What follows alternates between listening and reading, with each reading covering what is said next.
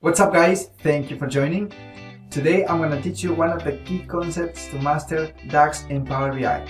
I'm talking about the context transition, and I have also a really good example, so you don't want to miss this.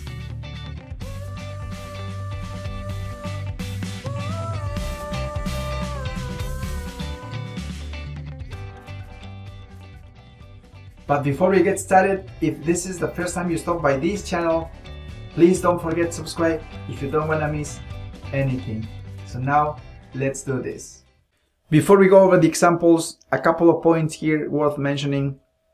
Context transition is an operation performed by calculate and also calculate table in the definition of the new filter context under which it evaluates its expression. In other words, we need to have these two functions to perform a context transition. And also we need to have a row context, because the idea is to transition from row context to filter context with these two functions. The second point here, it's worth remembering that when you invoke a measure from a DAX expression, it's automatically surrounded by calculate. This is also a really important point. The third point, a row context exists whenever an iteration is happening on a table. Sometimes we use iterators, or sometimes we can just create a calculated table and automatically we have row context. The final point here that I want to talk to you about is when calculate is executed in a row context, it creates a filter context with a filter for each of the columns in the currently iterated table. Having as a reference this concept, you might want to be very careful when you have large tables. And also you can explore these definitions here, these concepts. I'm going to share with you this file so you can explore that. Something really important here, if you're not familiar with the row context or the filter context, it's highly recommended to stop this video and check those concepts first. I'm going to share with you guys the links. I have two tutorials about those concepts as well. Now let's take a look at the examples. So the question that we're going to solve here is to create a calculated column to find cells for each record in the sales table. So let's select the sales table. Let's go over data here because I want to see the data, and next right click, new column. So we're going to name this new column cells, and we're going to be creating here a calculated column just as a reference, okay, for cells. And then if you can see, cells is going to be quantity times unit price. So we're going to use here this function, the sumX function, because we're going to be iterating each row here, okay? And then we're going to be referencing the sales table, and here it's going to be quantity times unit price, okay? Close parentheses, and let's see what happens. Let's hit enter. So what is going on there? As you can see here, we are seeing the total cells for the whole model. Why is that? Because the row context doesn't filter. The row context iterates. In order to find the right amount here for each record, we have to use, guess what? Which function? Of course, the calculate function. So let's see what happens if we surround this expression by calculate. So let's do that real quick. Fingers crossed. Perfect. Now we are getting the right results. So what's happening here?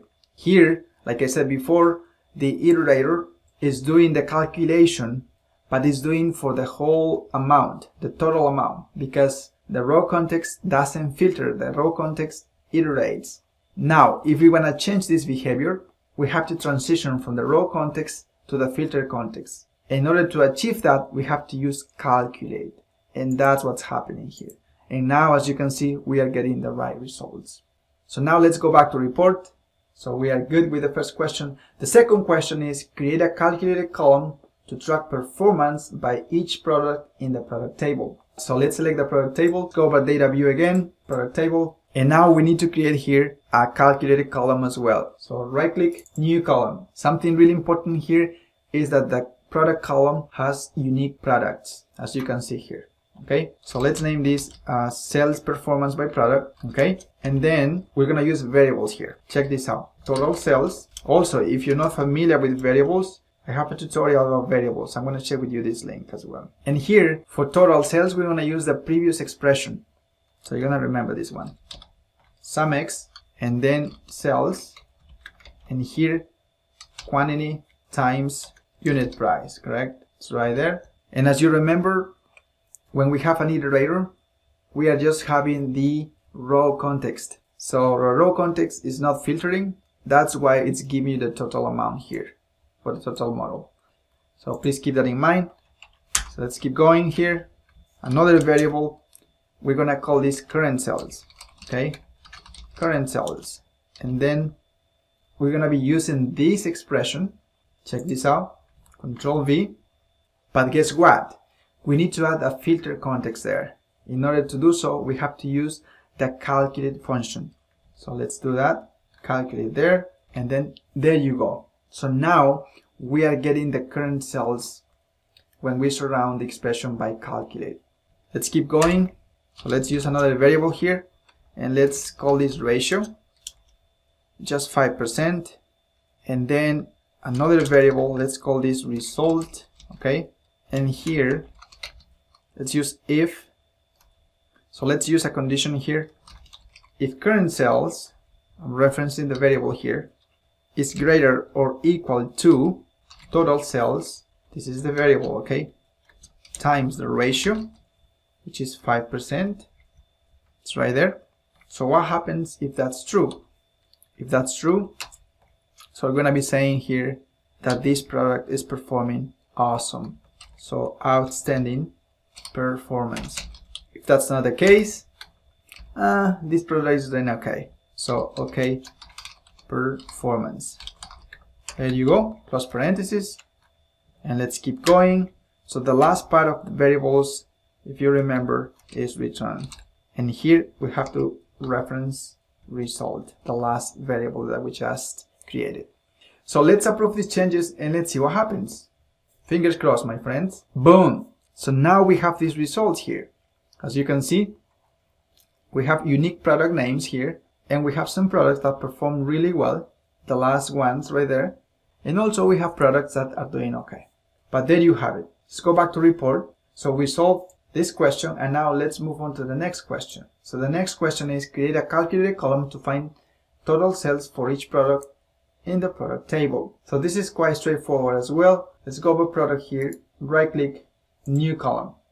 So here we are basically recreating what we did in the first question. So this is going to be sales, again parentheses, but this is going to be the calculated column for the product table, okay, equal here. And guess what? So we're going to be using here the iterator sum x again, referencing sales, and then quantity, you might remember this, times unit price, close parentheses. So I have a question here. What happens if we leave this as is? So we're gonna be getting the total amount, because remember, the row context iterates, it doesn't filter. So we are getting here the total amount. Let's approve this change and see what I'm talking about here. So it's loading. If you go to this column here, let's go to the data view real quick. See right there? It's giving you the total amount. And what is the reason for that? Again, the reason for that is that this expression is iterating. There is a row context here. In order to make this work, we have to add here calculate. So let's select calculate here, and then close parentheses for calculate. So now you can see the right result, because calculate is changing the row context to the filter context. Bingo. We are good. So now let's go back to report. Check this out. Let's add a couple of fields here. For rows, let's add here, let's go over product, sales performance, and then for values, let's select for now. So let's go over product and let's select this one right here, the one that we just created.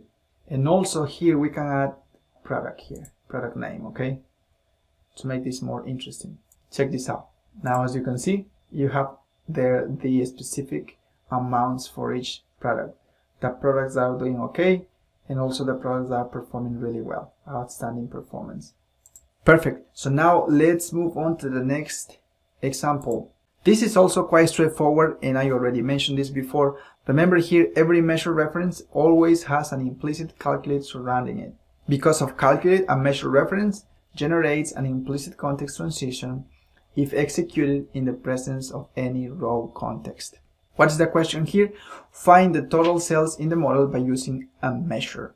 So what we want to do here is right click, new measure. We are creating measures now, okay?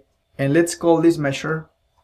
So let's call this measure just cells, and then as a reference, let's call this cells measure. Here we're gonna use the SumX function again, an iterator, and then here we're gonna be referencing the sales table, quantity again, times unit price. Perfect. Close parentheses, and let's hit enter, and let's see what happens. So nothing happens here yet, because remember, measures take action once we add them into a visual. I want you guys to think a little bit more about this process. So remember here, each measure by default is surrounded by calculate, like it says right here. So what does it mean? Do we need to add calculate here to make this work? No, because the program, the engine, is automatically adding calculate. We cannot see it, but it's already there. So we don't have to add anything there. So that should be working perfectly fine. Because we have an iterator here, and because this is a measure, we don't have to add calculate. So let's see if this works perfectly. Let's select this visual, and then let's drag sales measure into this visual, and let's see what happens. And here, if we want, we can also add, for the example, we can add just date here. Check this out.